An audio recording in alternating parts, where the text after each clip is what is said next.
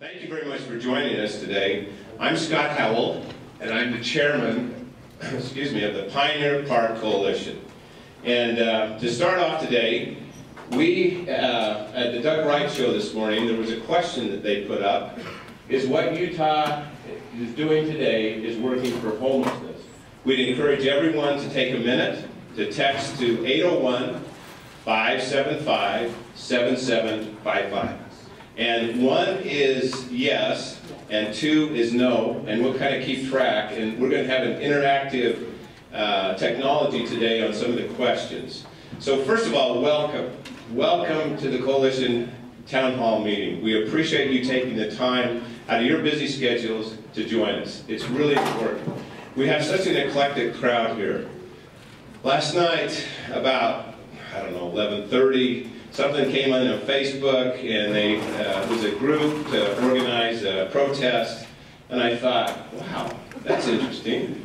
I've never been protested before, and I've served in the state legislature for a long time. I ran against Orrin Hatch, and that didn't work out too well. So I think, and I'm probably out of my zone here. So I thought about it this morning, and I thought, we should invite the protesters to be here with us. I am all about transparency, fact versus fiction. And to all the protesters who are here, thank you for coming in. Jennifer, where are you?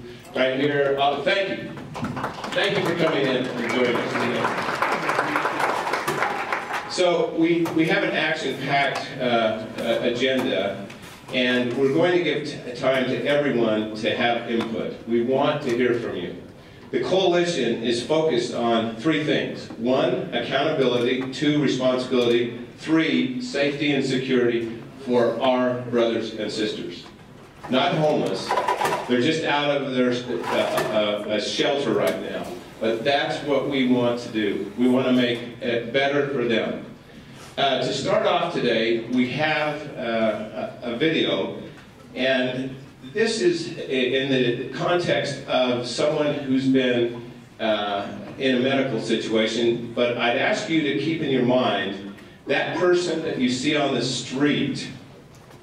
How do we figure out what's going on with them? I always equate it to this. Sometimes I see people and I go, oh, you are just one of those rich Mormon guys.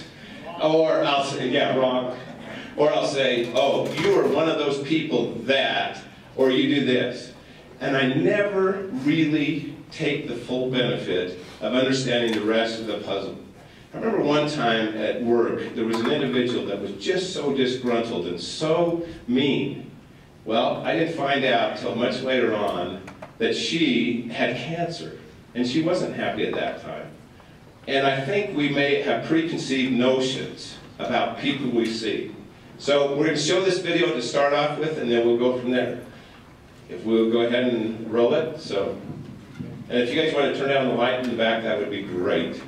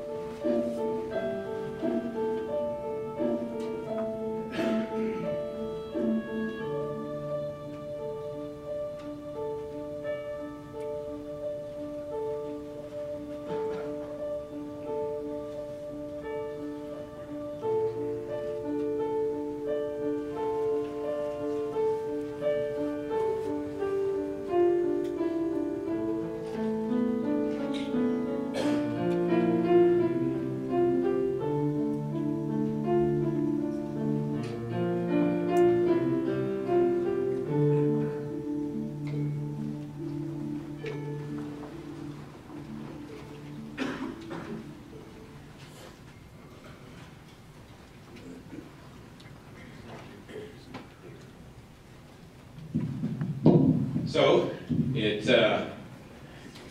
hopefully causes all of us to think a little bit about... Cleveland Clinic opened its doors in March 1921. We're okay with that. I sit on the board of directors for a little health organization in Northern California called Sutter Health. It's kind of the equivalent of IHC here in Utah. And we were going through major transformation down there. And when we, at our last meeting, they showed this clip. And the only thing I could think about was our homeless brothers and sisters and really putting them in that position. Because you just never know what the situation is. But we're still a family. So today, we have, to start off our coalition, first of all, is one of our original founders. A lot of people have asked me, Scott, what has the coalition really accomplished? What have you guys done? Where are you? Well, we want to share with you what we've done in just less than almost 12 months, I guess it's been. So Forrest McNabb from Big D Construction, one of the original founders, is going to take a few minutes, update us on that, and then we'll move right on. Thank you, Scott. And I am going to protest because I'm not eclectic, okay? So folks, every now and then we come across a crossroads and we have to make decisions whether we're going to tolerate the status quo or make a difference. When we bought our building in 2003, we moved into it in 2004, administration talked about changes that they were going to make in the neighborhood, help clean it up. I think throughout those discussions, never once did the word relocating the homeless and the service providers enter in that conversation. It was just, how are we going to clean up this area? There's a lot of people who have been on several different committees throughout the years in that neighborhood to try to make a difference. Nice job. That better? That have tried to make a difference. It wasn't working. Those committees have just faded into the sunset. We get frustrated. Guess what? It is what it is. Before I tell you where our story started as a coalition, it's a $5 fine, Scott, for your phone ringing. I often put myself in shoes. What would Jesus do? What would you be in that situation if that happened to me, anybody in my family? People don't volunteer and say, hey, I want to be homeless. It's not a choice thing. And so, throughout our conversations, that's never been the topic. How do we get rid of them? How do we move them out of the neighborhood? How do we do that? I will tell you the topic started about July, August of 2013, summer concert series. For some reason, 2013 turned into just a fiasco. I get to work a little before 6 every morning, and I'm greeted by piles of feces on the employee entrance. I'm greeted by piles of vomit on our sidewalks. We leave at night, after 6 o'clock at night, there's an OT in our parking lot. Here's fire trucks. There's several police cars. We're going, are you kidding me? Where do we live? What have we created here? So I started reaching out to the city. Well, we'll send somebody out to clean it up. And I said, what time? 10 o'clock when our employees are already here? Well, you don't need to clean that up. Well, who else is going to clean it up? Meanwhile, the efforts were focused right on the park because that's what the city owns. All the surrounding neighbors were suffering the consequences. And that was July, August 2013. December of 13, Renee with Garvette Homes and Bryson came over and met with me. They were trying to buy the property. They actually bought the property next door to us. We're going to build an apartment complex. They couldn't get a loan. It was a blighted neighborhood. They couldn't get financing to help them, and we're sitting there going, wow, 2003, we got a loan from RDA. Zion's Bank helped us out. What's changed?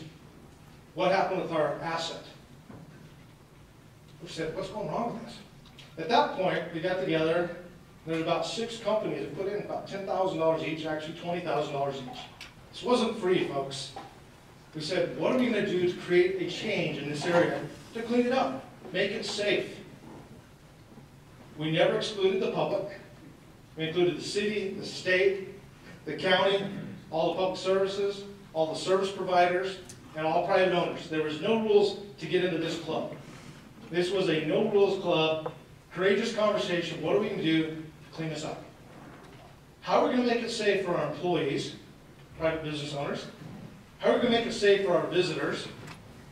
How are we going to make it safe for visitors that come in out of state? How are we going to make it safe for the homeless? How are we going to remove the criminal element? The drugs, the theft. How many vehicles have we had broken into in our parking lot? How many assaults? I have people that work for me, women that people know their names somehow, and they assault them. Folks, there's no rules. It's like going back in time. I grew up in a little farm town in New Mexico. Never locked the doors. I've been to East LA. I lived in Long Beach. I'm pretty well traveled in my world. Folks, we got a war zone going on here. We can put on the blinders all we want. But this area is going downhill, and we need to help that out. And our path has been, what do we do to improve it? Not go backwards. And we haven't said exclude this group, include this group. It's been courageous conversation from day one. When you have somebody that flies in from San Francisco, rapid transit, right? Well, I'm going to take the intermodal when I fly to Salt Lake. I don't even have to get a rental car. And they bring their suitcase and they drop off our intermodal, and they walk to our office and they walk in and say, where the hell are you guys at? What kind of zoo is this? Walking down the sidewalk, don't even know what they're stepping in or not stepping in. When we're recruiting employees to the state of Utah, it's not a very impressive. He said, don't step in that. That's probably not dogs. Folks, the day somebody told me I had to get porta-johns and put them around our building, I lost it. That was a tipping point for me. Really? We're zoned to put an ornamental fence around our building. We've always chose not to because we don't want the entrance to the city looking like a prison. All we're asking is, can we make a change in this and help our brothers and sisters and help the area? Not go backwards in time. And I can tell you, I feel for those people. You never know who they are. Now with construction going next door, there's a lot of us walk a block and a half, 2 blocks to work. In the dark, and we see what goes on. On the way over here today, what did I have to avoid to step in? What's being smoked on the sidewalks? Our police force, they're incredible warriors, trying to remove the criminal element that exists here. And I will leave you with this. If you don't own a business here, if you don't work here in the Rio Grande District, if you don't visit here often, if you're not a service provider, you might want to roll up your sleeves and tour the area somewhere not between a drive-by at 8 and 5 in the morning. Residents, I'm sorry, I had that on my list. Residents too. And there's an influx of that. It's about safety and it's about security, folks. Nothing more. In my world, it's about safety and security. I have women that take tracks and they walk in the dark to our office. I wouldn't do that. Which other city has an intermodal hub that lands where it does like this? Good luck. Button up. With that, Pioneer Park Coalition, we take a lot of shots. And I told Scott, no good deed goes unpunished. We are trying to make a difference. I think I'm giving up on reading the paper because I think we all have horns on us. Folks, I'm proud of this city. I live in Ogden. I commute to Salt Lake City. We have 800 employees in our organization. We do not want to move. We want to make a difference. We want to help others. And I think that's the founding of our organization. It really is. So thank you so much for your time. Scott? Yep. Thank you.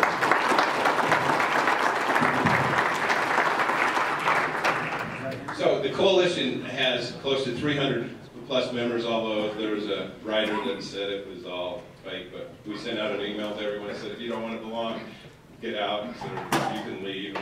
2 people sent back, so that's where we are. And I don't usually do this, but I'm going to give Daniel a plug. I've been passing out these grow box.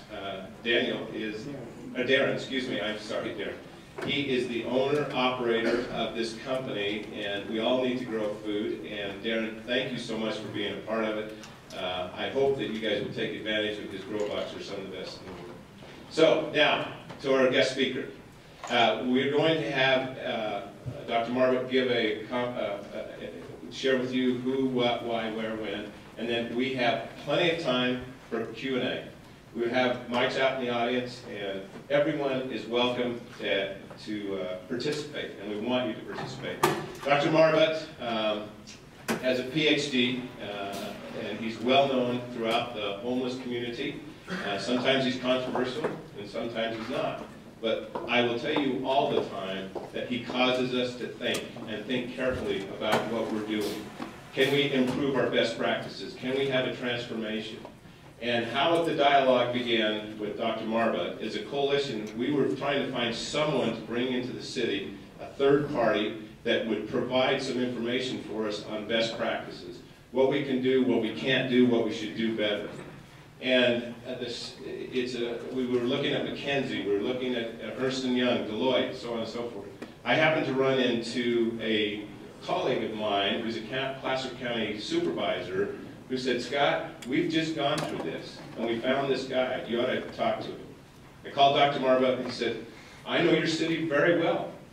I was on the Olympics, and I bring my family out there skiing. And then he told me this incredible story, and I'll let him finish the rest of it.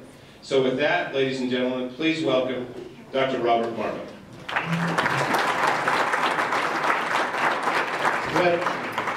What I'm going to do is just give you an idea, and I'm looking at the clock.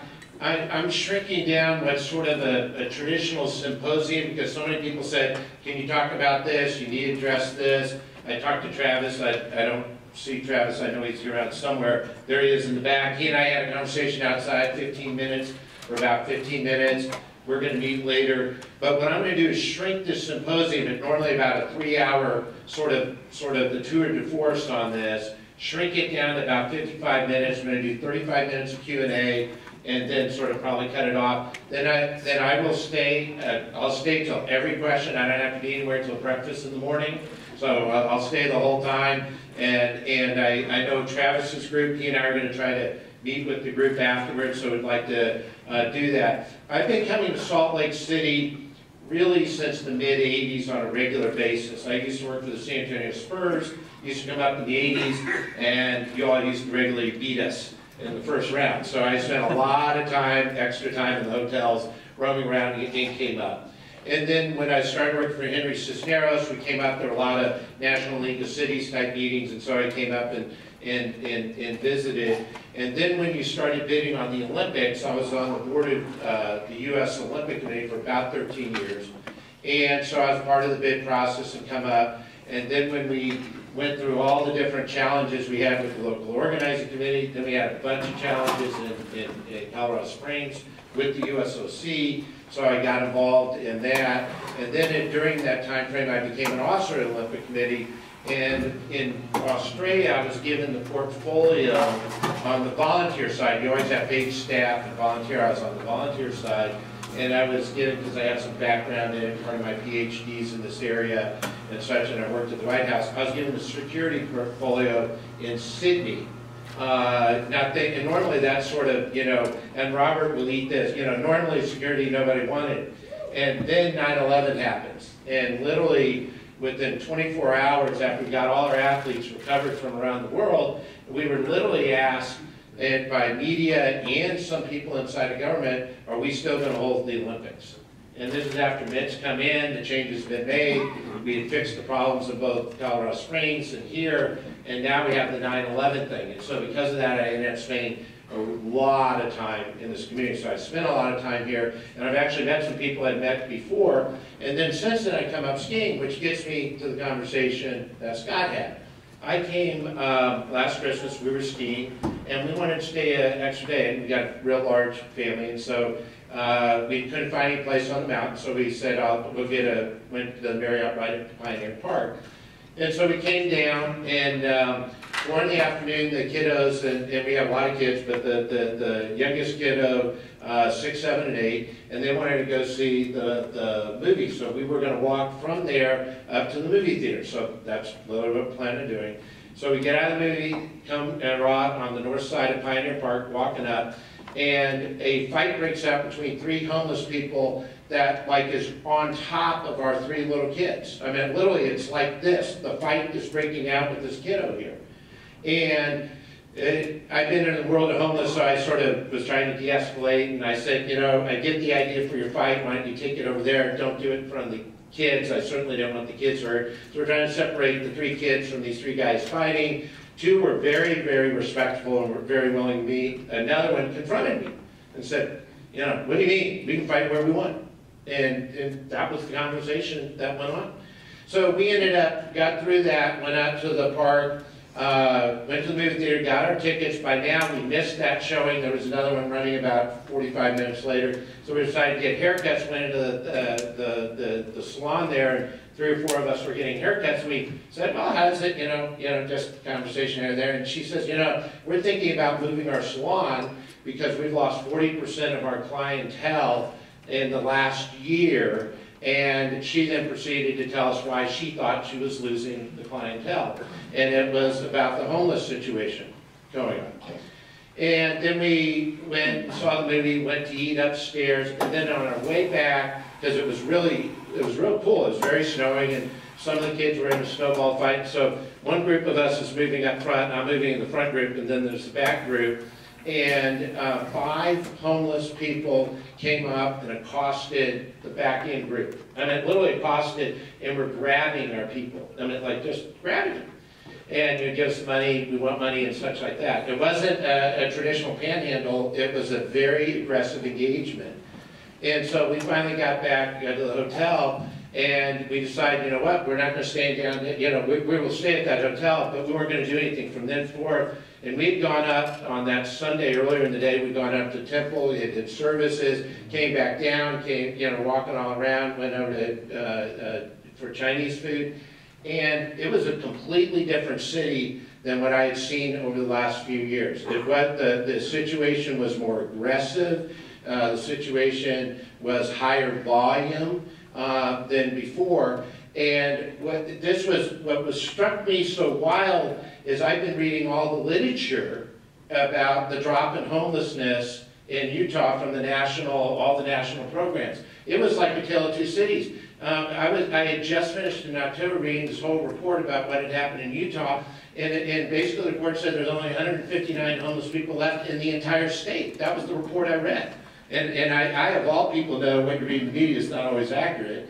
But I was reading this and going, wow, this is great. Yet, and then when I started looking more into it, and then Scott gives me a call, and I said, boy, let me tell you my experience. And so that's a first-hand experience that I had.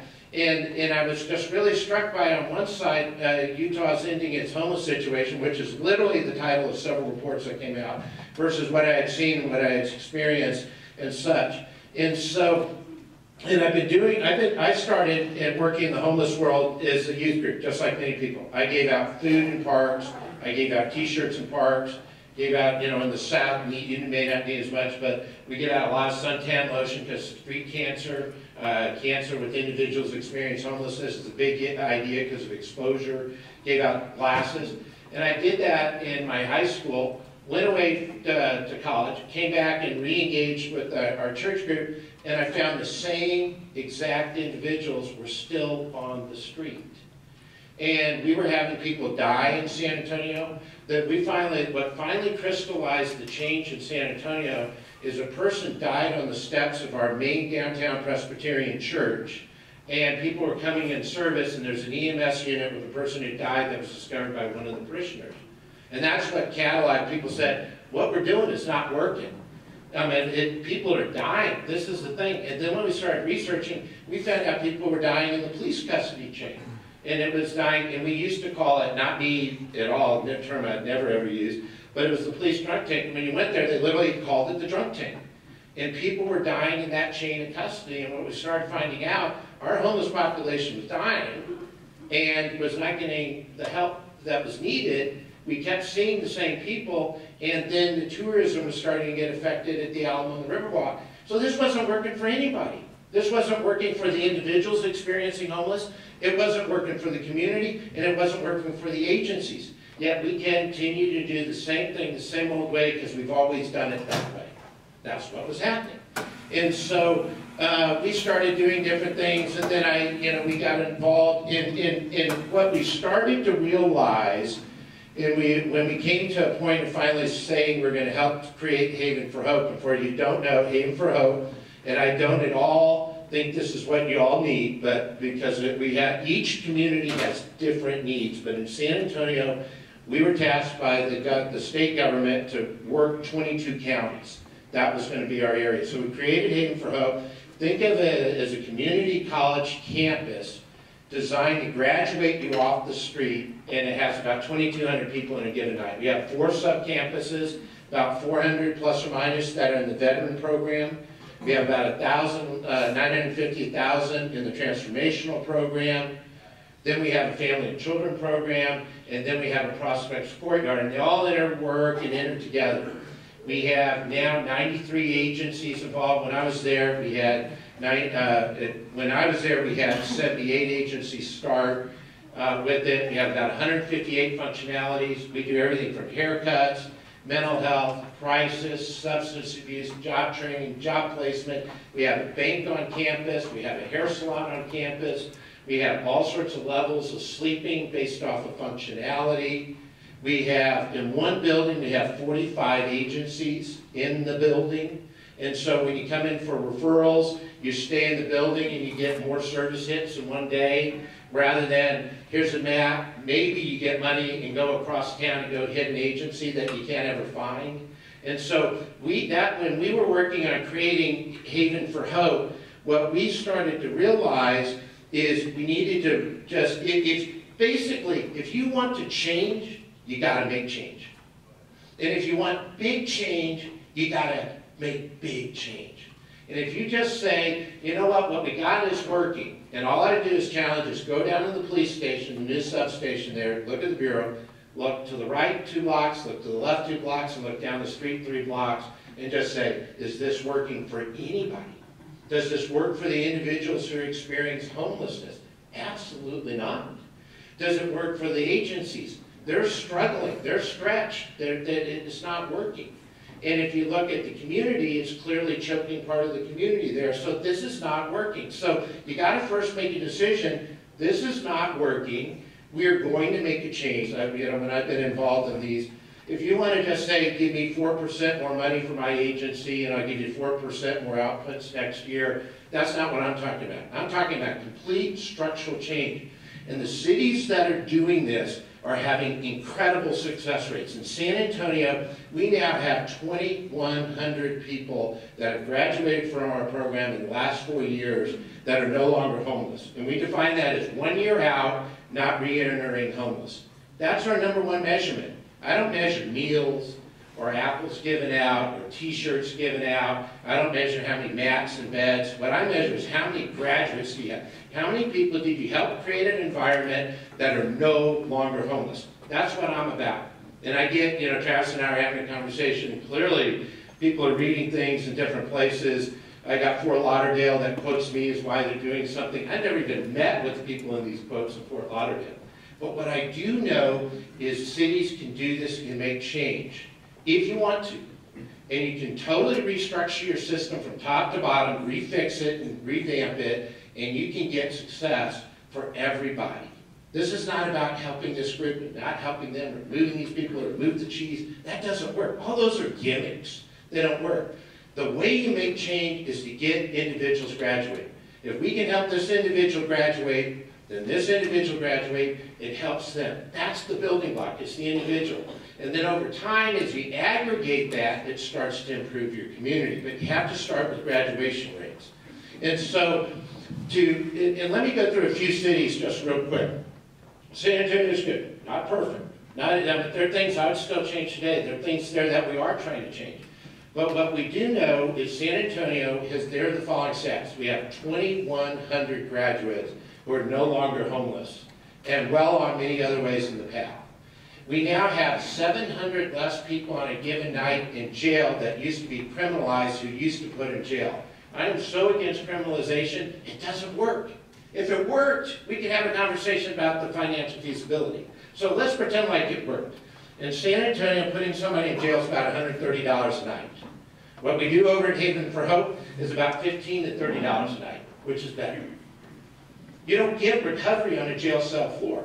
You never get recovery on a jail cell floor. It's not going to happen. You're not going to get recovery. You get recovery in a 24/7 program. Likewise, you don't get recovery on a park bench either. Those aren't where recovery happens. Recovery doesn't happen on a park bench. Recovery doesn't happen in jail. And Travis and I don't mean to call you out, Travis, but he's called me out for the last 2 days, so I figured it's fair. I asked him as a dad, he's a dad, he has 4 kids, and I said, if your kids got to be 17 or 18, and they were addicted to substance abuse or had a mental health problem, what would you try to do? He said, I'd try to get them to treatment. Okay? And I said, are you sure? And he said, yeah, I want to get him treatment. So, you know, he and I sort of walked through a story, and obviously we were playing with it, you know, intellectually playing with each other, but would the response be give you a food card and get you an apartment? Or is the response get you in a treatment program and get you into recovery? That's what we're talking about. 90% of the individuals, not my numbers, that numbers, 90% of the people of homeless have mental health, substance abuse, or co-presenting. And the substance abuse is not recreational drug use. This is where the far right totally misses it. Drug use on the street is self-medicating because the mental health is not getting dealt with. And it's also about how to get to sleep at night. Those are the 2 things that go on. It is not about, I have so much money and I can become a recreational drug user. I have maybe met 3 or 4 homeless people out of the 1,000 homeless individuals I've engaged with that are recreational drug users, but that's just a myth. That's a huge myth that the far right does. The other myth the far right does is sort of tells you, you chose to be homeless. And where that comes from is, I think it was in 1983, Ronald Reagan did a speech, and I think it's from the Roosevelt Room, that he in essence said, my words, and I've tried to get the tape of it, and I've never been able to find the tape, but I've heard it quoted so many times, and think that basically said, within 8 blocks of the White House here, we have people who chose to be homeless. And if you start with the idea that you choose to be homeless, the assumption of solution is you choose to unbe homeless. And if Ronald Reagan was right and says, you chose to be homeless, then all you got to do is unchoose to be homeless. And then we've solved our problem. But that's not the reality of what really happens on the street. What really happens on the street, and this is why you have to understand the true triggers of homelessness. The triggers of homelessness, if you really want core solutions to get people to really graduate as individuals, you got to start with what the triggers are, because that will tell you what the solutions are. Real triggers in real life are people who have mental health issues that didn't get help. And that's the #1 issue. If you could solve one thing, if you said you can only do one thing, you can only move one lever, and that's the lever, that's it. When Ronald Reagan took office, and he did also the same thing when he was governor, when he took office, there was 475,000 federally funded mental health beds, ballpark. You know, and there are different programs and different things, but if we try to do our best we can to do apple to apple, the 1980, January 21st, 475,000 mental health beds. Today, 92,000 mental health beds. Our country's grown 18%, but we have 400,000 less beds. Where do those individuals go? Our jails. Not the right place. You don't get mental health services in most jails. ERs, emergency rooms, or our streets or in our shelters. That's why mental health is so important, so critical. And then when you add in post-traumatic stress of veterans, and there's a whole lot of literature on this, there's tons of literature, places like San Diego, San Antonio, North Carolina, that are high military areas are seeing this just unbelievable numbers. And it's approaching 1/3. And over time, that 1/3 is going to envelop the rest of the country. That you're going to have serious mental health issues, and it's connected to, I mean, it's not veterans.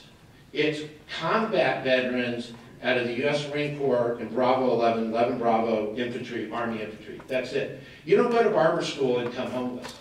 But if you're in the Marine Corps or the U.S. Army infantry, and you're serving our country on our behalf, whether you agree with the war, disagree with the war, an average person now downrange has been there 5 times. Vietnam, only 1.5% of the people who went to Vietnam served more than 1 tour of duty. Most people don't realize that. Once you served your tour in Vietnam, you came back. Vietnam, you served 12 months. Now you serve 15 months because of stop-loss, stop-gap. Vietnam, they tried, not all the units were good this way, but they tried to give you about 1/3 downrange, you know, in hot zone, 1/3 in the back area, and 1/3 R&R.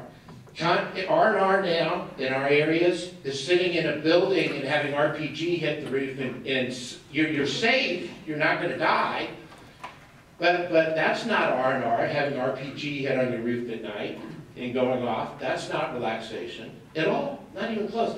And if you take women, a lot of people don't understand, we roughly 1/4 of our troops and service people, servicewomen, servicemen, poor men, poor women, even Coast Guard's downrange now. 1/4 are females. So the females get all the post-traumatic stress, and then if you saw the Senate hearings earlier in the year, 1/3 of women are reporting sexual assault, some sort of sexual violence and such on them from our own team. Not from locals, but from fellow service men. And so the women, we wonder why, we're already starting to see combat veteran women in shelters now in this country. They're just something you couldn't even imagine. Well, they have all the post-traumatic stress and they have domestic violence. That's in essence what it is. And so mental health is your #1 deal. And if Ronald Reagan was right, all you got to do is have everybody wake up in the morning and decide, I don't want to be homeless. It's not going to happen. The next is substance abuse. Most of substance abuse is intertied with mental health, not all. But substance abuse, to being able to sleep at night on the street, is a huge issue. That's why in the places that we really run, not ones you read about, the first 10 days our focus is hydration, nutrition, and sleep. That's what we want in the first 10 days. And what we have found is that you can get hydration, and the reason why people in homeless places, remember most homeless places, not totally true in your situation, it's drier in the summer, but most homeless are in Southern California, South Texas, South Florida. 95 degrees, 95 humidity, and we have people who are toxic because they don't hydrate. You wonder why they don't hydrate. They don't get asked by the police officers, or there's no bathrooms to go to. So people are always they don't have enough water on board. And so when you don't have enough water on board and you take meds, legal or illegal, you have amplified effect, depressive or agitation, either direction. And then if you're not eating well, you even makes the whole thing worse. So what we spend the first 10 days is try to stabilize you. And you stabilize by drinking as much hydration as you can. And by the way, there's the bathroom there, and we're not going to arrest you. It's right there. It's 20 feet away from where you feed. It's right there. Just like when we go to restaurants, or if we were to go to a restaurant, the bathroom and the dining room's there. If you're homeless, you might have food here, and the bathroom's 1.5 miles away in some communities. That's crazy. Why do we say, and then we arrest you for going to the bathroom because you have to walk 1.5 miles away? This is insane what we're doing in some parts of this country. And so you have to deal with that substance abuse. And the best way in substance abuse trigger is stabilization. That's nutrition, water, sleep. And when the more sleep you get, the less you have to dope up in order to numb yourself at night.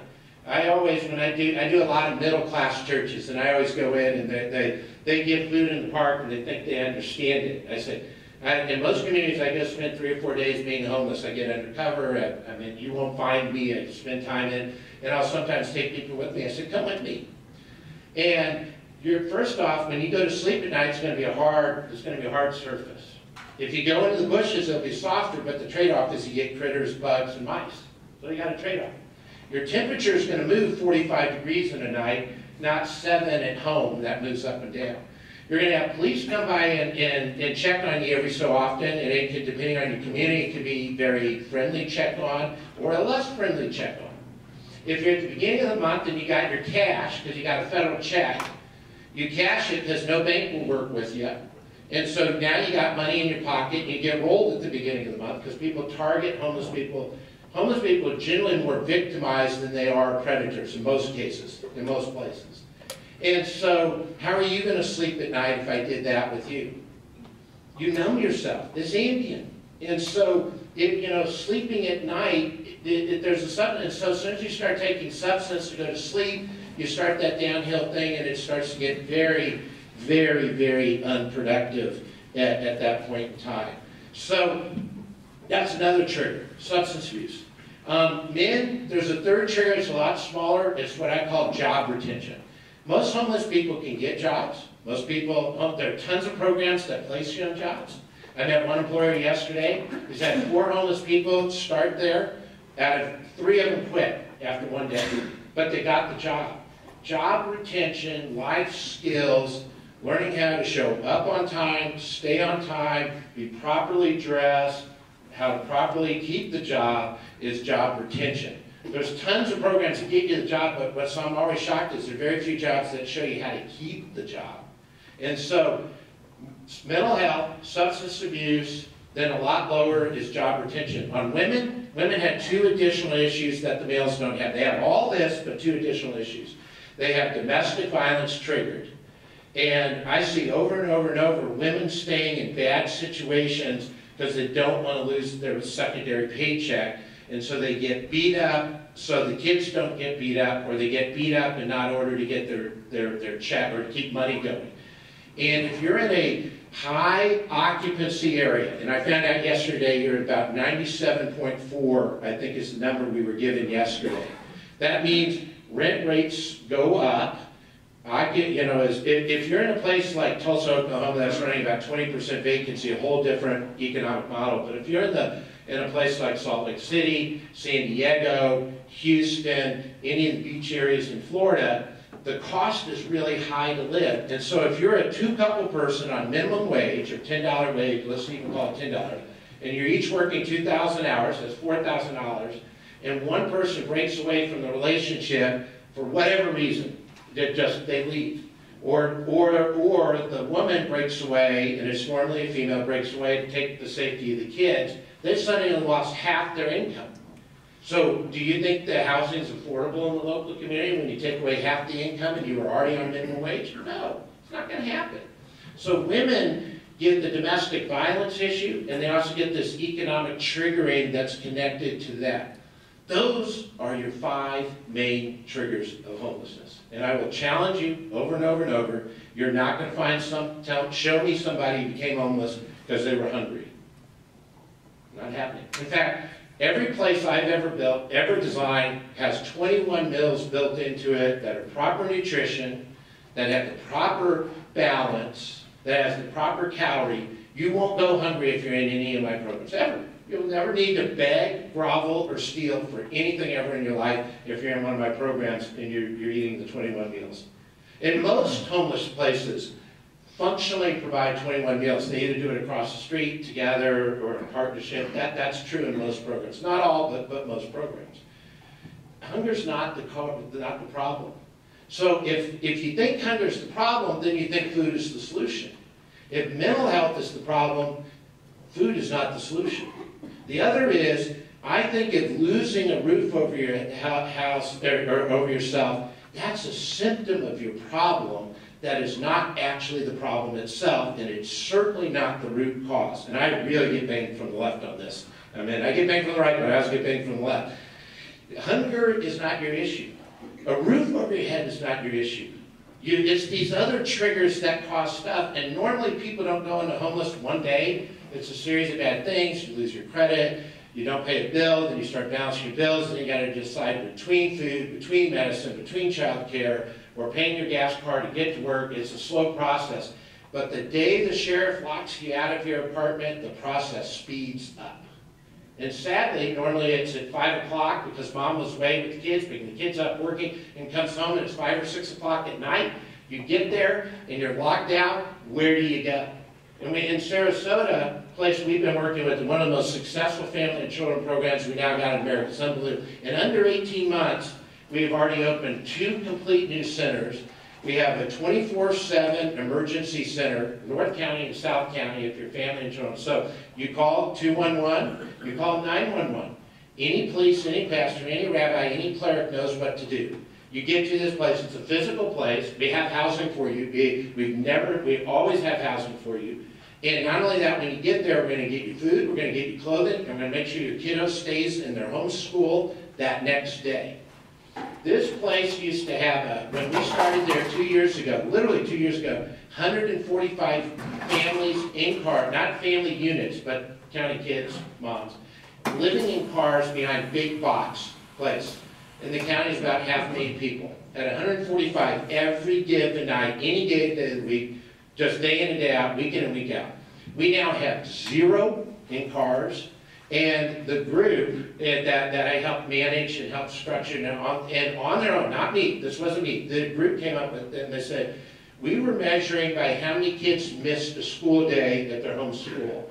How many people went, they're now measuring a new measurement. How fast from the moment of crisis to when they are in their new place. And you know what measurement they're using? Minutes. I was shocked. I was with them on Monday. I was shocked. That's on their own. They've taken what we're doing, our principles, and they said, because the fastest way to reduce crisis is to shorten that amount of time of crisis that the kiddos experience. That's why I am so against families and children being mixed with chronic men and women or adult men and women. Some of what I saw yesterday is the saddest thing I've ever seen. I saw families with children on a school day, on a street, commingled with adult homeless. I saw families with children, real young children, eating with individuals. That is horrible on so many different levels. That shows your system's not working.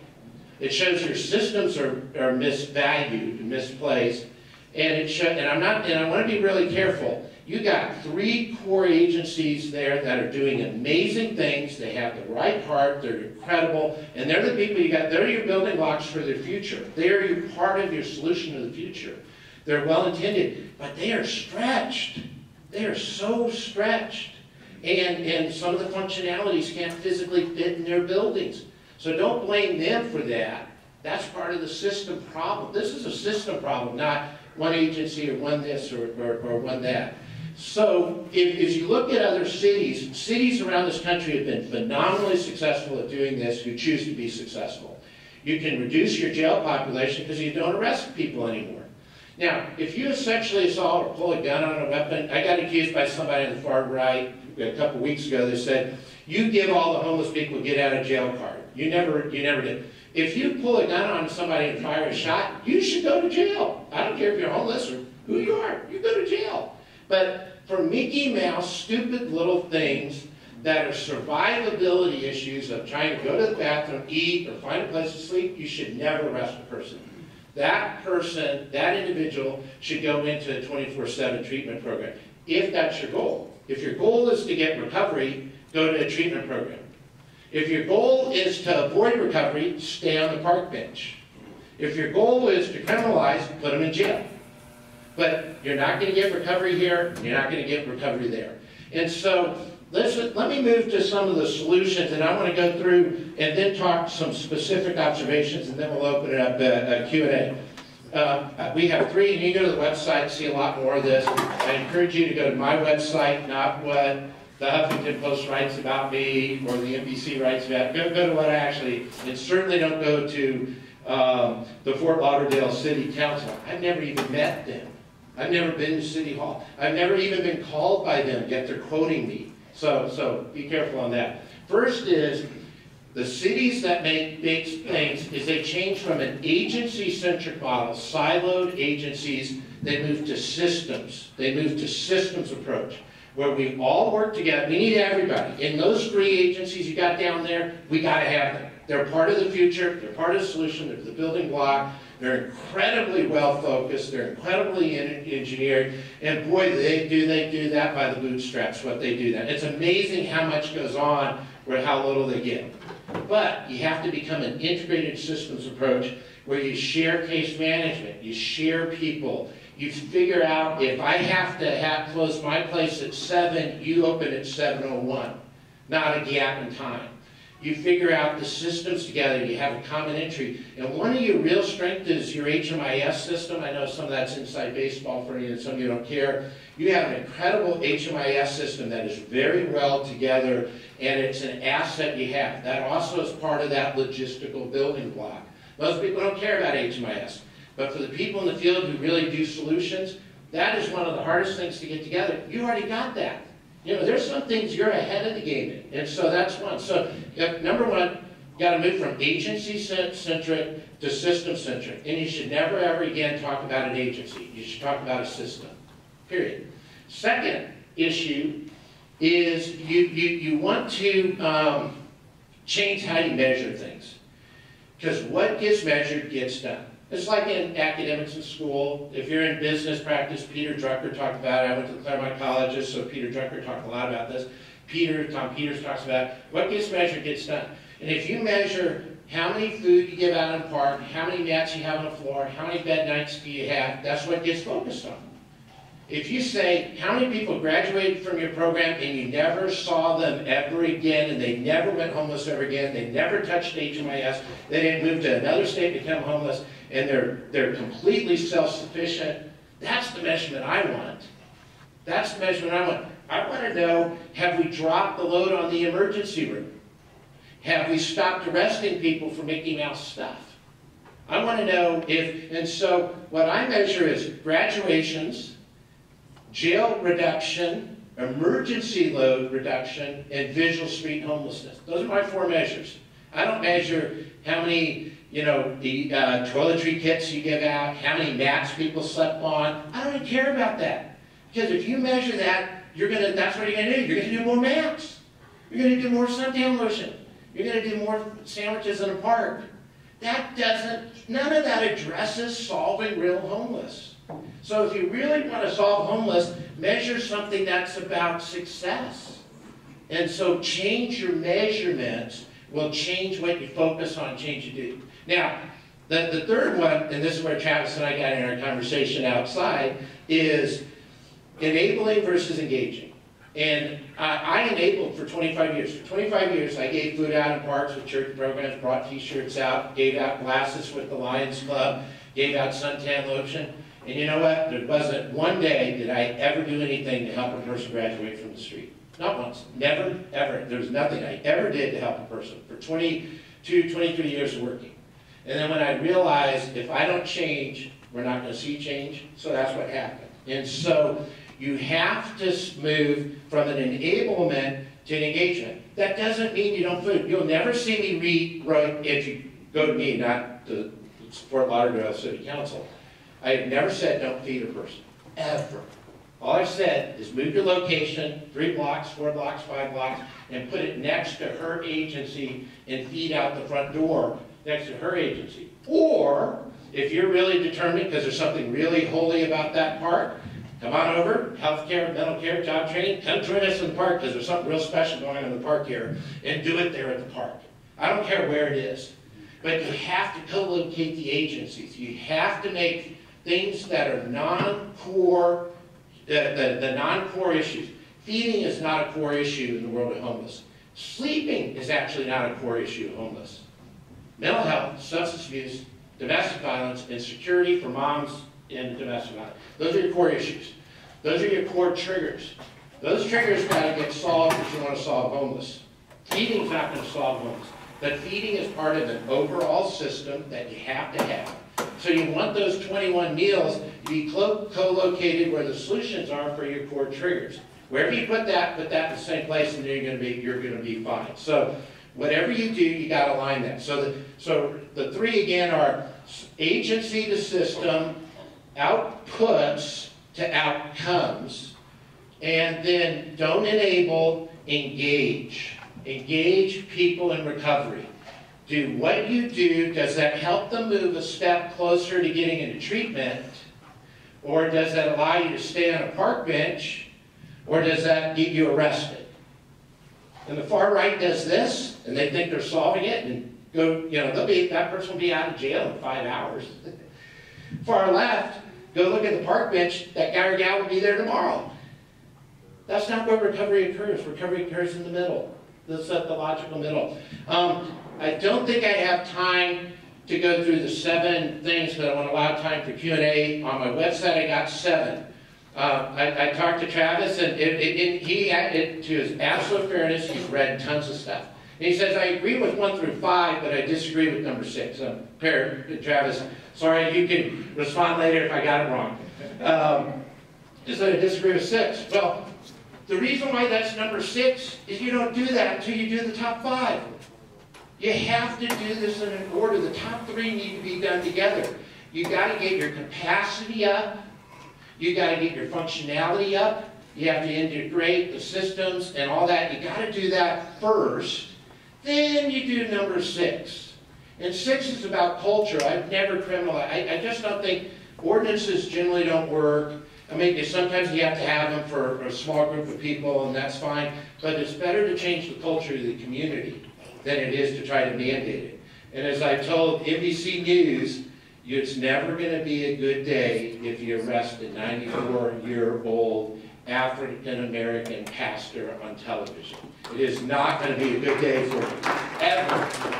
And then that gentleman, he started bringing 2 other pastors. All 3 of these pastors are over 90. If you watch what's happening in Fort Lauderdale, they keep arresting these guys. They're giving them fines and arresting them. It's still going on. All it did was make more people come to Fort Lauderdale to help this guy out. That didn't work. I mean, if it was working, we could say it's politically incorrect, but it's working. But it's not even working. You know, that's what I had the problem about jail is jail doesn't work and it costs you $130. But these type of programs can be done at $15 to $30 on an aggregated level.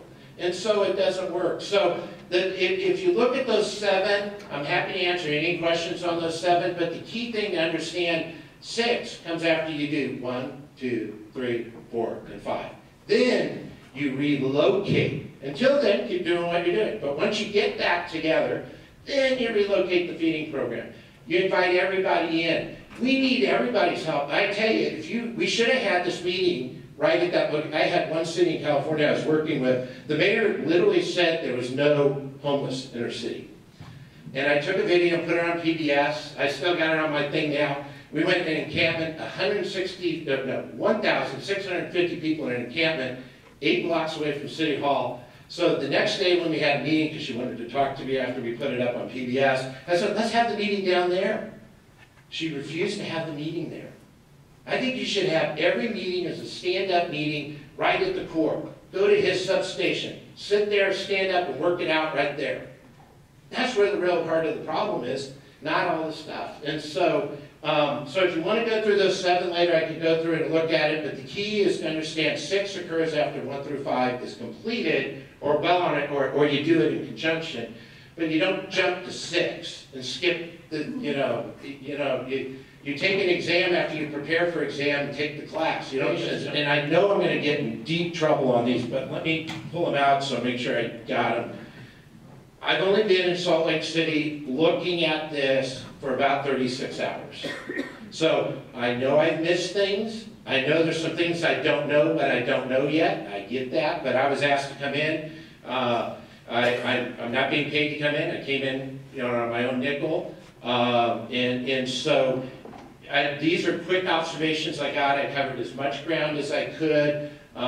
Many of these are very common to other cities. We see this around. So I may get it a little off, but I think we're going to get in a ballpark area. First is you all have buried your lead. That if you keep going around thinking you're at 0 homeless, because that's what the media talks about you all outside the city, if that's what you buy into, and the program that you have is critical, and I'm going to talk about it in a sec, it's absolutely critical that you keep that program going and work it and grow it and nurture it and sustain it.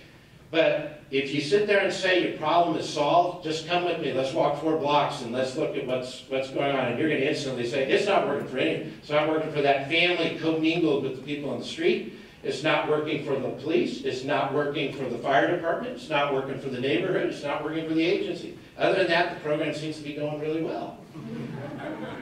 So I think, I know it's sort of a joke when you're talking about mental health and substance treatment, but you got to really realize there's a problem. Your first thing is you got to realize what the problem is and what the problem is not. It's also important to realize there are a lot of myths, and the right wing does a lot of myths. Right wing does, you chose to be homeless. They only want to be homeless. And you know what? For the grace go I go then, I would be there. I've made many of the same knuckleheaded decisions in my life that many of these people I work with every single day did. But I was lucky I had a family or a support group or a resource group or individuals who sat me down and helped me when I was being stupid, or else I would have been right on the street just like these individuals. Everybody's had these same triggers. The difference is, in the homeless world, there are external triggers, but they don't have the internal resources to recover from. And then one little decision makes another little bad decision, and it collectively comes with the situation you're in. So the lead is, we still have 14,000 homeless people in Utah. That's the lead. Not We're only have 189 chronic left. That's very important. It's a very important success. It's a sliver of the problem. It's a section of the problem. But if you don't realize, and your numbers, by the way, from what I can piece together in point in time, they actually went up slightly. That should have been the lead. Homeless goes up slightly. Or still 14,000 people. I mean, not homeless ends. And I've read so many articles about homeless ends, and when I went out there yesterday, I was just shocked. So you got to understand, your fire department, this is next observation, your fire department and police department are incredible resources. Don't treat them as the enemy, especially the fire department. I meant police, I guess I'm joking. But fire department, why would you pick on the fire department? The fire department has 8,000 calls into this area, right in here. 8,000 calls. 5,000 of them are unfunded. Totally, completely unfunded. Starting at about $1,500 a response up to $4,500 a response. 70% of them are tied to homeless individuals. Run the math, you get to $8 million, $2 million gets funded, you're in a whole $6 million. We are right now, just in this neighborhood, right in this area, spend $6 million of taxpayers' dollars to get people to a hospital, which means you've broken down what's working. That something's not working. Now, if you're having a heart attack or stroke, we need EMS, we need first responder, we need to go to the hospital. But that's not what's, these are aspirin calls. These are Mickey Mouse calls, for the most. And it's overloading the system. Then when people get to ER, most ERs around America is $3,000 to walk in the door before you get any treatment or any referral. And so you've not only wasted your first responder, you're now wasting your money, at the emergency room. So, and then police, roughly 25% of all the calls now are happening right in this area. And not all that's homeless, but a large number of that is homeless. And so, talk to your police, talk to your fire, and ask them what's working, what's not, because they're right there and they're seeing it. Street problem is getting worse, but what's more concerning to me, because I'm not sure, I think the extra attention being paid is making people more sensitive, so there's maybe more reporting. You may be an artifact of the enlightened sensitivity. But what everybody told me, from fire department to homeless individuals themselves, to people in the agencies, to just seeing my experience, is getting more aggressive. And that means frustration. And when you have frustration, that means something's not working. And so it's the aggressiveness that's increasing that I think is the bigger challenge than the number. You, in essence, and I'm going to jump to, I tell you what, I'm going to skip a couple. You should never, ever, ever commingle families with adult chronic homeless, ever. That is just a fundamental thing you should never, ever do.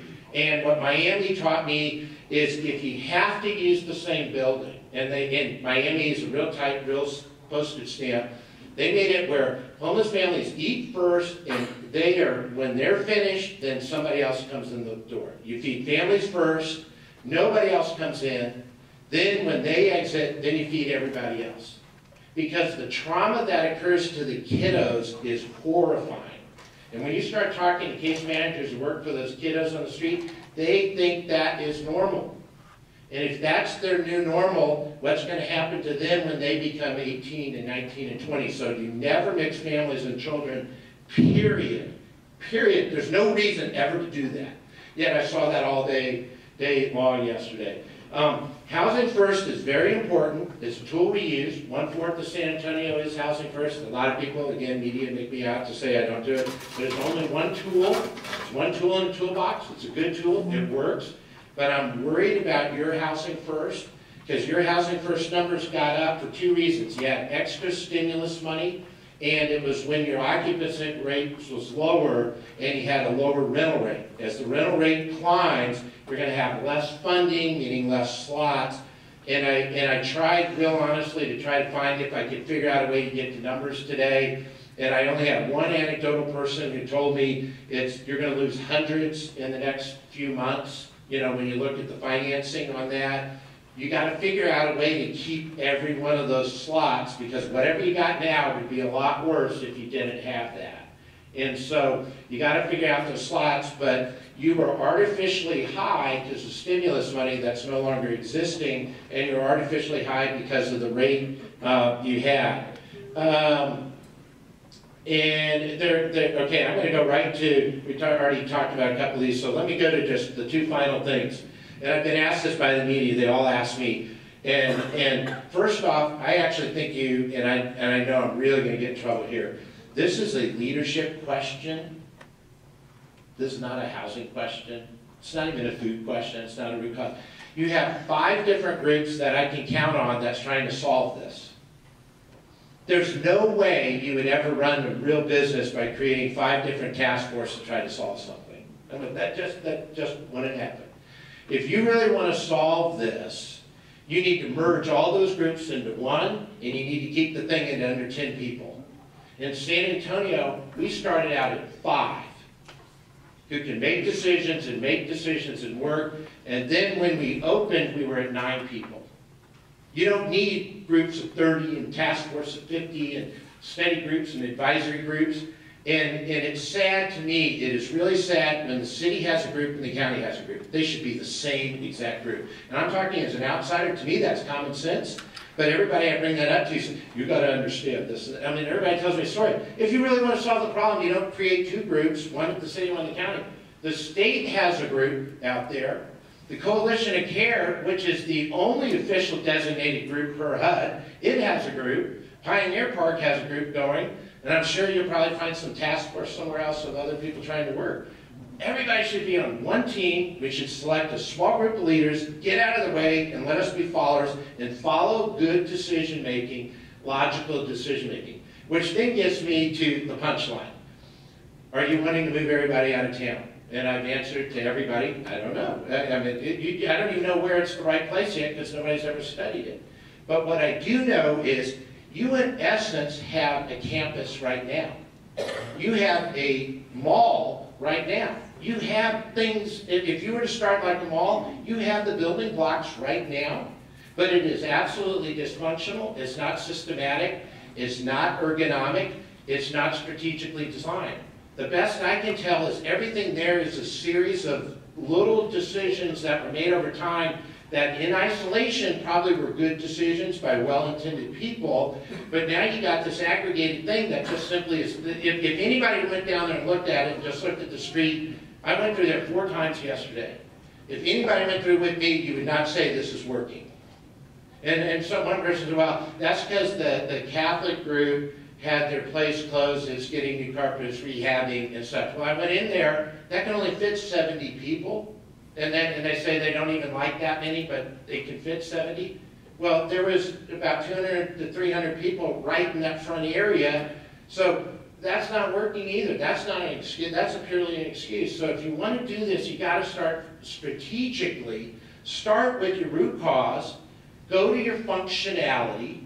Go to your building blocks. You got 3 good starting agencies. That's your building block. Your HMIS is your integration system, and then run a cost analysis of what it would take to make that area run correctly. And that's your baseline number. Because you already have a campus. You already have a mall. Whatever way you want to call it, you already got it. It's horribly designed, it's strategically inefficient, and it doesn't work, but you got one. So the question is, can you fix that one? And what would the cost to fix it? Which means you need to update the facilities because they're old and some of them in really bad shape.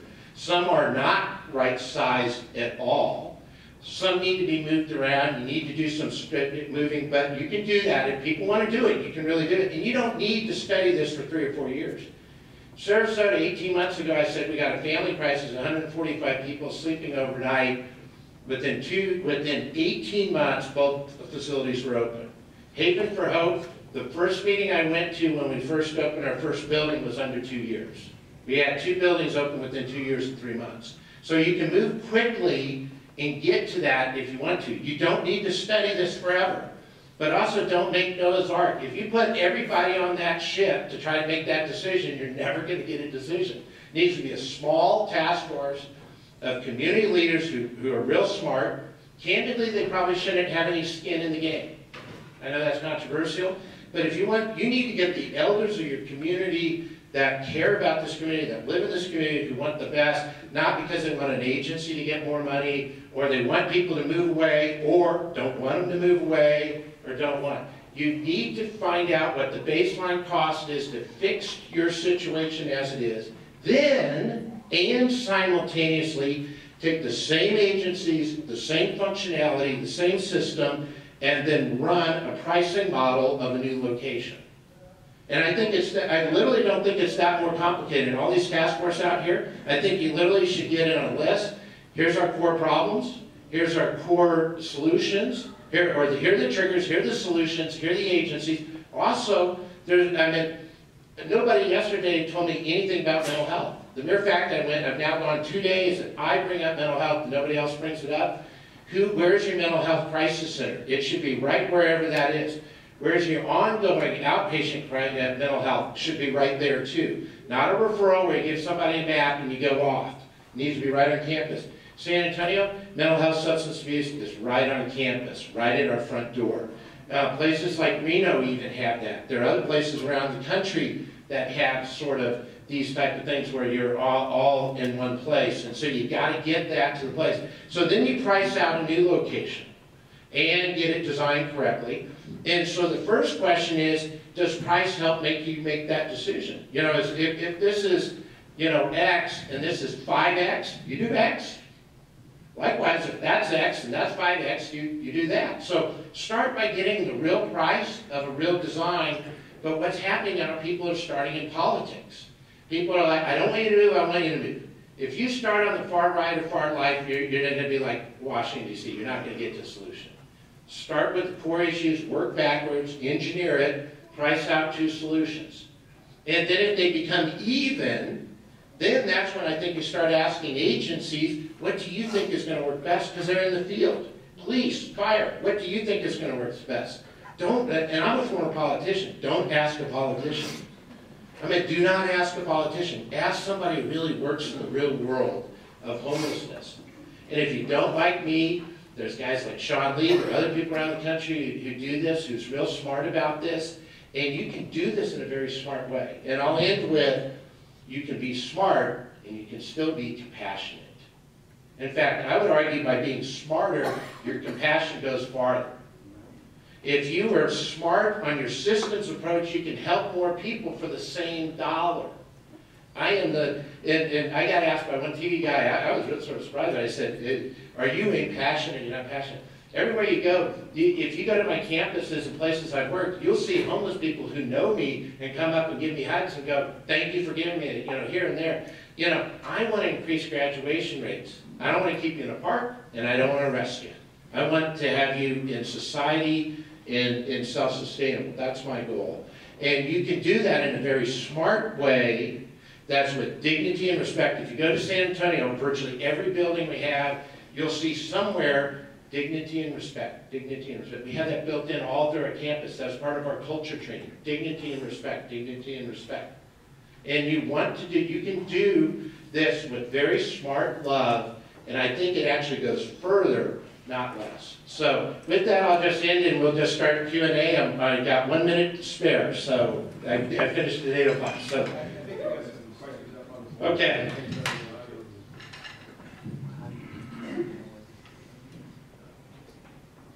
So do you want me to just sort of pick a place and then I'll start working them down? So yeah, start at the bottom. This is the newest one right here. Okay. Okay, how many total homeless? Our campus has about 22 to 2,300 people living on our campus at any one time. We have 2,100 people who have completely graduated from homelessness in San Antonio. Okay, what's the next question you want to hit? And maybe just blew them out. Yeah, we just talked a second about youth homelessness and the different issues there. Yeah, and I didn't do this because in the long format I have a lot more of it. Unaccompanied minor, unaccompanied youth is a major, major problem. Part of that is because of the fostering out system. Part of that is because of runaways.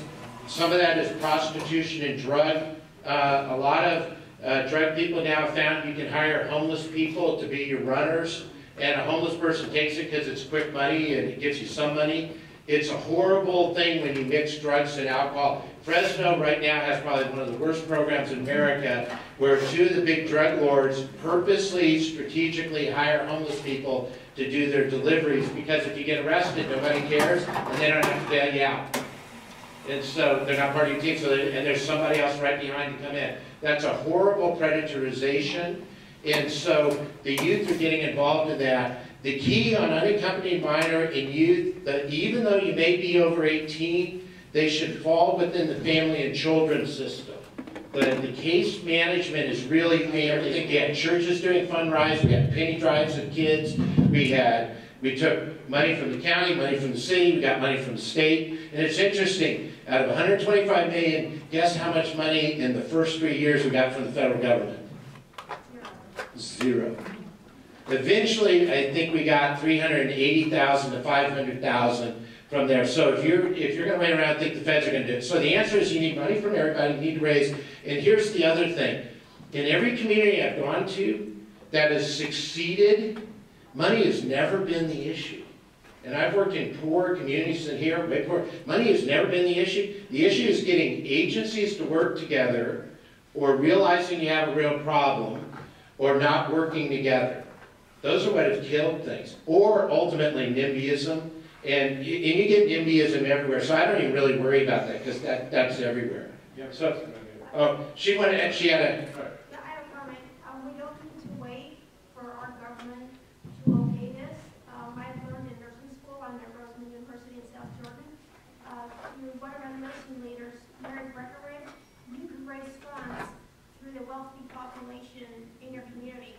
I'm not well connected, but I know people that have money, and if we set this up, we can talk to them. I don't want to handle the money because I'm a spender. It'll be too tempting for me to spend that money. But somebody out there has the mindset and the ability to handle it. We do not have to wait to solve our social problems until our government is on board. And also don't do 5 years of studies and, Yes? Hi, my name is Gina Corey, and I'm with an organization called Utahns Against Hunger. Okay. To what extent does your model engage the folks who are homeless in addressing and creating solutions for their problems and the barriers that they face? And also, to what extent do you engage in changing public policy that exacerbates the problem, specifically wage issues, transportation, housing, and public assistance? Yes, yes, and yes. And I don't mean to be facetious. If you don't try to make policy change while you're doing this, this is not about a box or a series of boxes. If you think that, this will never work. It has to be a systems policy across the board approach. You absolutely have to have the homeless community bought in and working with you. Initially, there's a lot of change. It's always scary for agencies, for funders, for individuals. That will always, always happen. But you have to have homeless people part of it. And one of the best groups I ever seen is Miami. Every dorm, every sort of unit of operation elects a mayor for a 2-week period. They used to elect a mayor and they found out they needed term limits. And it's serious. They literally had people trying to do it. And they found out it became a leadership position. It's many people who take the job almost like in a rotation, transform. And so the agency actually hosts the election for whatever the unit is, and they have a leader for 2 weeks that you work with. And they go to all the staff meetings, they go to all the meetings, they're part of the process. When you form this group, you want at least one homeless person on your group. You want that, so you gotta have that. That's it. Yeah. I'm trying to hide mine for you. So you advocated that these types of efforts should not be led by politicians or business owners, but people who have skin in the game. The Pioneer Park Coalition is headed by a former politician, and the main members are business owners in the area of Pioneer Park that are concerned about their businesses. Who do you think should be the head of our coalition based on that? And do you think those people should be the head of the coalition? Here's what I would do if I was to form a group from scratch. I'd find the 3 or 4 biggest single givers of money in your community that do not live here, maybe not even have, they're from the community, they're within the community, But nobody's going to say, you're on there because you got a building next to it. You know, so that you get deconflicted. But take the 3 or 4 elders of your community that everybody goes, if that person says we need to do this, I believe them because they've always made good decisions in the past. They care for our community. You should have one homeless person on that. I think you need to have a police or fire type of person on that. They're very critical. They're some of your best data resources. Then I would say to the county mayor, I'd say to the state government, because you got a unique relationship, the county government, city government, each of you send us one person over, each. Don't care who it is, you let them be, it's somebody they trust, and if they pick a builder or a developer, tough luck. You know, or if they pick an agency, tough luck, but you let them pick who it is. And that gets you to about 8 or 9 people. Then I'd have your 3 core agencies be ex officio, not voting, but ex officio resource, like a resource person. And then you just get started. I went on, so. Okay. Yes, sir. What amount of geographical space in San Antonio do you have for your program there? In San Antonio, we have 37 acres all in. 4 acres are inside, and they're all contiguous, and they're inside the central business district. That's why I'm always shocked when people says you're trying to move people away. I'm like, of the programs we've done, only 2 are away from the urban core. Most of the time it's in the urban core from some logic. And I've published, you can go to a couple places, I've published a 2-page listing of criteria you can follow that we know that works. We have a third of that thing here at that. But remember, you scale. We were in charge of dealing with 22 counties. We weren't in charge of, your problem is significantly smaller, and so you got to scale your problem. The functionalities and the root causes are exactly the same, but your sizing and scaling need to be dropped dramatically. You already have them all. That's what, I mean, go from 4th Street up to the police station, that's your mall. I mean, right now, you got them all. You got a bunch of services already there. So the question is, can you fix that and make it functional to help graduation rates and reduce the impact of the local community? And then price that out. And then have it something to compare it against. Have this, but do it apple to apple. Don't play a game. Don't say, you got to rehab this and then over here you do a lower quality. Make it apple to apple functionality, apple to actual quality, and then price out both sides. And that will be the first decision you make. That may make your decision for you. If it doesn't, then you go deeper into the core. Yes, ma'am? How significant of it, some of these other cities that you've worked with, what I've observed, because I've lived downtown for a long time, I have a business downtown, and what I've observed is the population has changed dramatically, like you mentioned, with the aggressiveness. And when I was downtown and even working with the road 20 years ago, it was a much different population than it is now. So from my understanding, and a lot of what I've observed is this drug issue that we have going on has really escalated it and made it hard to separate. So the other cities that you've worked with, have they had those same dynamics with the drug issues? Absolutely, same issues. That you're not unique. I'm sorry to tell you, you're not unique. I mean, I have not heard a question or an issue in the last 36 hours that are not everybody else is experiencing. And I think the agitation or the aggressiveness I saw just for me personally at Christmas time that I had never seen before when I come to Utah almost every year, sometimes for days, weeks, months. I think there are 2 things going on. One is frustration, and that can be because you have a compactness going on. There's some things like that without the service levels, and there's definitely a frustration on. And the other is, just jump right to the punchline, is spice. What spice has done in the artificial synthetics, what that has done throughout the entire country in the last 8 years, before they might have been on alcohol, and now they're on synthetic.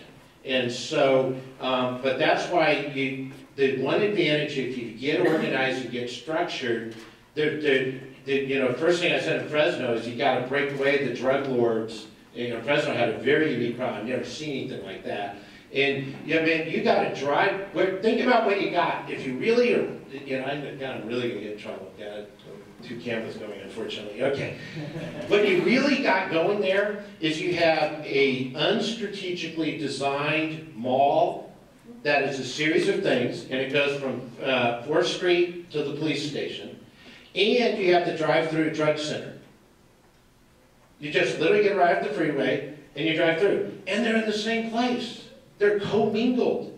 The first thing I would do, I'd block that street off. I mean, because you can't solve everything immediately, but you start doing it, I'd block that street, I would cut it off the bottom and the top, and stop that drive-through. Because that drive-through is exacerbating your problem, and what you're doing is you've got it commingling to two different issues. I'm not your best person on drugs, and I have a master's degree in criminal justice, but I am not the smartest guy in the drug world. You got to go to get somebody else. I am not your smartest guy in hunger. The best guy in that is Robert Eggert, who started DC Kitchen, LA Kitchen. He's written the great, if you ever want to read a book that understands my philosophy, it's a quick read. It's called Begging for Change. And it's about how he transformed from giving food out to working with jobs and heroin. He works with the worst people in DC, and he created a heroin training recovery program that ends in a job training program of food that is employed by the people they give the food to. And that's what you do. But you got to separate the drug problem from the homeless problem. You ergonomically got to do that immediately. I mean, we don't need to have a study group to tell us what should we do. I mean, I'd block that road. If I were mayor pro tem, I'd put a barrier on both ends and said that street is forever blocked, period. And I don't know what the police think about it, but that's, you know. We have some back here. Okay. But I've stopped all the drive-through traffic to that area. We did that last summer, and it took a lot of heat. So now it is closed from 10 p.m. to about 5 a.m. If I had my way, if UDOT would let us do it, we would close that. But there is an impact to some of the business. No, and I get that, but if you get the other functionality fixed over time, maybe you reopen it and such. But I tell you, what you got now is not working. I mean, and you know what? Some of the solutions are going to be uncomfortable or scare certain people, or change is scary. But if you don't do it, you're not getting, I mean, and likewise, it's okay to try some things, and if they don't work, we tried a bunch of stuff in San Antonio that I thought were brilliant. You know, the staff came in and got, this is just not working. Shoot it. If it's not working, move it on. I mean, try something different. You've got to keep working till you fix it. And your first, second, and third time sometimes won't work. But what I do know now is where you got your current mall is also probably your biggest drive-through drug dealing place in the city. And I may be wrong about that, but they're co-located on the same exact street. This is crazy. I mean, I know I'm just an outsider, but looking at that seems crazy to me. Robert, do you want to take a couple on the board there, and then we'll get back to the audience. We will stay here till dinner. Okay. I love this question here, the second one. Everybody can make a difference. Everybody can make a difference, but not everybody has to be the leader. And what I find in these homeless deals is everybody thinks they got to be the leader. You know what? I love that idea of the 9-person group, especially if I'm on it. And if I'm not on it, I really don't like that 9-person group. I mean, I get that a lot. And so the youth in particular, that's how I started. I started out in youth. And so the big thing is to ask yourself, whatever you do, whatever your part of touches, are you helping to engage homeless people into recovery, or are you enabling things?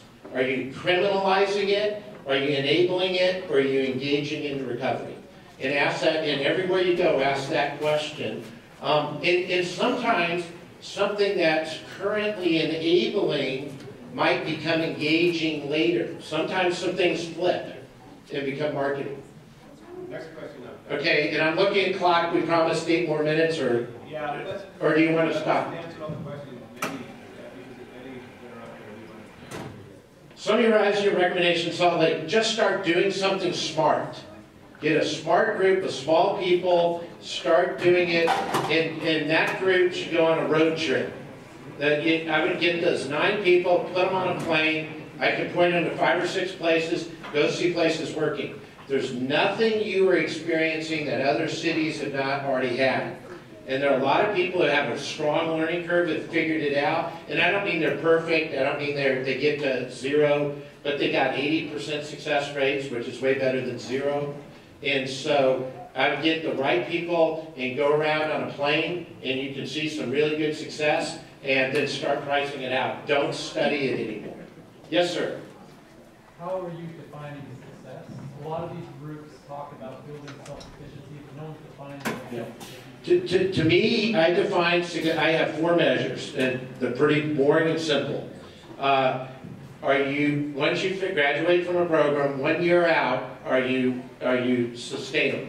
And sustainable either means I have an economic job, I'm earning a living, and I'm paying my bills and doing that, or I'll go the extreme, a 100% disabled vet within their allotment of money they get from HUD and VA and all that. Are they in a sustainable living model? And I'm going extremes, and then there's some people mixed in the middle.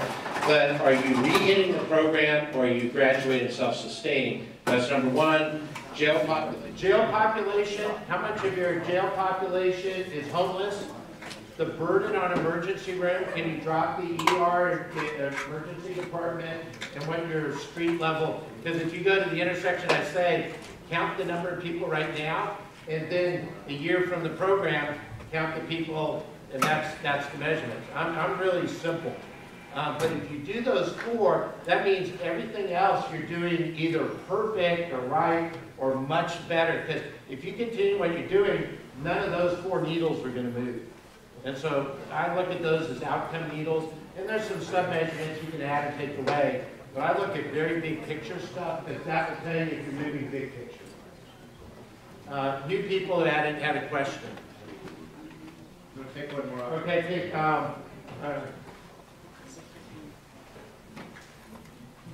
Okay. Read the question. Yeah, so I'm going to do the question about graduating, recycling, recidivism, and it's just going to take, and I'll use this as the closeout, but it will teach you a little bit about our philosophy and how we do it. We were, and it's an absolute true story, when we were setting up Paper for Hope, we were trying to get a literature brochure to develop literature like this, and so we wanted some success stories from our sister campuses. So we went to all our sister campuses, got in, that we got to know as we helped develop, and they helped design our campus. And we said, what are your successes? So send us a picture of a person, a little story, their blurb, and whatever. So that's what we did. And we got everybody in except for Miami. Miami, for some particular reason, wasn't sitting there as, and we really wanted him in because we had all these others. And I finally called up Miami, and the head guy, my counterpart, and I said, you've not given us the success. And they said, we're working on it, and we're trying to figure it out, get it, and we'll send it over this afternoon. So they sent it over, and it is a guy who went through their program 22 times. He failed 22 times. Then he went in the program, got kicked out of the program, came back, and finally, on the 23rd time, he succeeded. And on this 23rd, he now comes back and teaches life skills classes actually at the campus. He is the general manager of one of the the GM, he's risen to general manager of one of the sections of this family car dealership. He makes about $85,000 base salary. He is drug-free, clean, he recovered, and that's who they sent us as a success. And so we took that to my boss, and my boss said, 22 times? That's not, and that was the whole blurb was about how they never gave up on the person. And that was the message. And we adopted that as our philosophy. You never give up on anybody.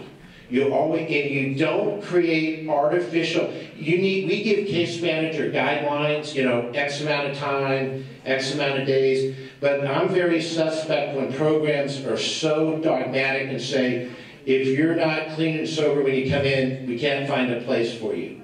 Or if in 10 days you don't find a job, we're going to kick you out. I'm suspect of those. You need guidelines, and you need a case manager to customize that recovery for you, but don't have a one-size-fits-all, because everybody's triggers and situation are different. And so you need to allow, and anybody who knows anybody who's gone through treatment, any type of treatment of any type of program, recycling and recidivism is part of that. And so you need to build in and allow for that, but you also don't enable it, but you also don't give up on a person. And you got to keep getting people back into treatment if you want real recovery. So thank you very much. Appreciate you and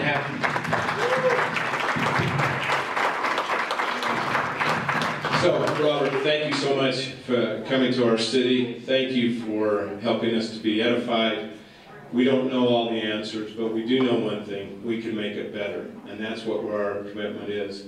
A couple of house cleaning things. I want to thank Jonathan Harmon, our executive director. Please give him a round of applause. He is the king of this. I want to thank Mike Smith, who owns a technology company. He's here. Thank you, Michael. Uday Techie, where's Uday?